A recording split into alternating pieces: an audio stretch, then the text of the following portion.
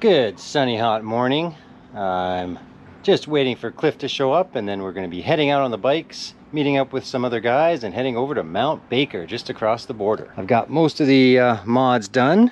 I got the pannier racks on. The only thing I'm missing that I forgot to take off the other one is the brackets here. So I've ordered those up, just waiting for those to arrive. And then this is pretty secure anyways, even without them, so not a big deal. And there's a few issues which I'll talk about once we hit the road that I have with the bike. We'll see if I can get those resolved. Toot sweet.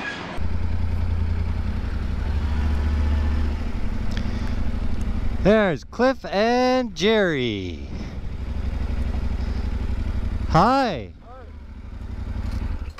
We gotta meet the guys at 9:30 at Sumas. All right. That's Jerry. You remember Cliff from the last time. Jerry's now going to also be famous on YouTube. So good for you, Jerry. He's got the Africa Twin. That's the one I was going to buy. Lead us to the highway and then I'll take over from there. Okay.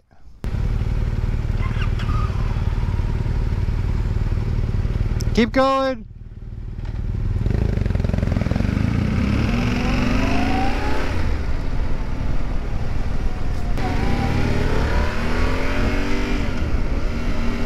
One of the issues that came up with this bike, right off the get-go, the front wheel was super wobbly. So you can see how wobbly the handlebars are. And that was right from the start. I thought, oh, maybe it's the new tires, but 200k in and it kept doing it. So I took the bike back. The first thing the guy tries to tell me, the tech, is that it's because of the box and the pannier rack. And I'm like, are you on glue? First of all, I just put those on, so it was doing that long before that. And there's no way that that weight is going to cause the whole front to wobble. Anyways, turns out they gave it to me with low tire pressure, but that hasn't fixed the issue. Waiting to hear back from Yamaha, they said. So, but I'm going to have to call them if I don't hear from them in the next few weeks and say, Jesus Christ, the thing's brand new. So you'd better fix this. So that whole shot, not really the best place. There's not too many options for buying bikes, but unfortunately customer service is not great these days. So it's great on clear days. You can see Mount Baker from Vancouver forever. And it's a bit hazy today, but sometimes it's super clear and awesome, but it still looks like a very imposing mountain. I've actually, all the years I've lived here, never been up to Mount Baker. I tried once years ago and got lost, so this will be a first. Okay, just gonna hit up the border, get some gas on the other side of the border, and then we'll take this fancy trail up to Mount Baker. But all the poor people who don't have Nexus sitting in line.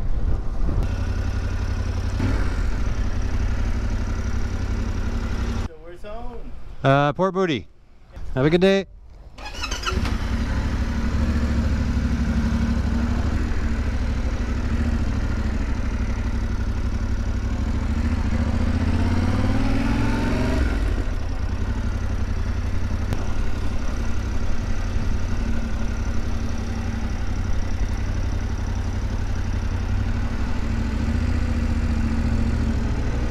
One hour later. Okay, we've all successfully made it through the border, got some fuel, and now we're just gonna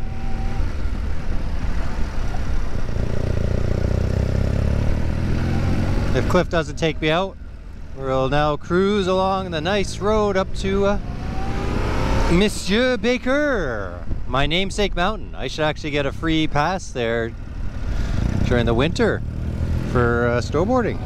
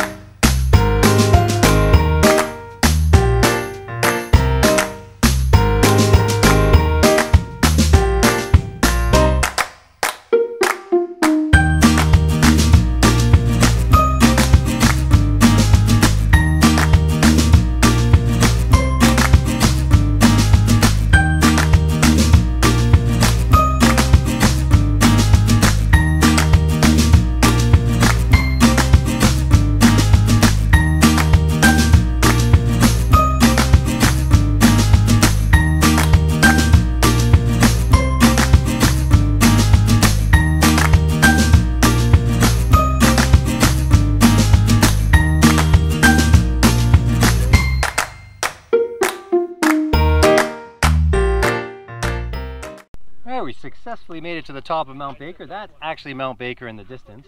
There's Cliff trying to ruin my shot. That's the actual ski hill there. Somewhere in there. Anyways. And we're just going to head back down the mountain a little bit now and go grab some lunch before we head back.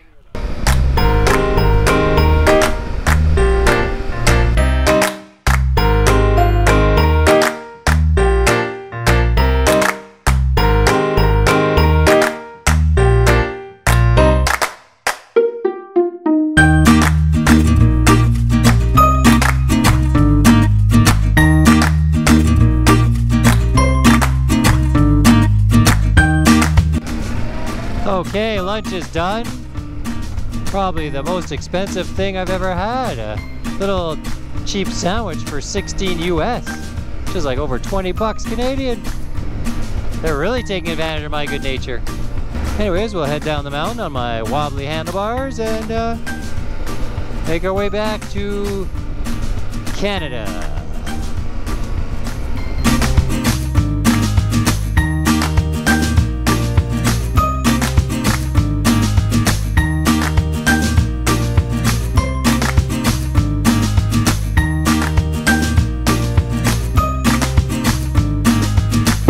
Alright, one last look at Mount Baker.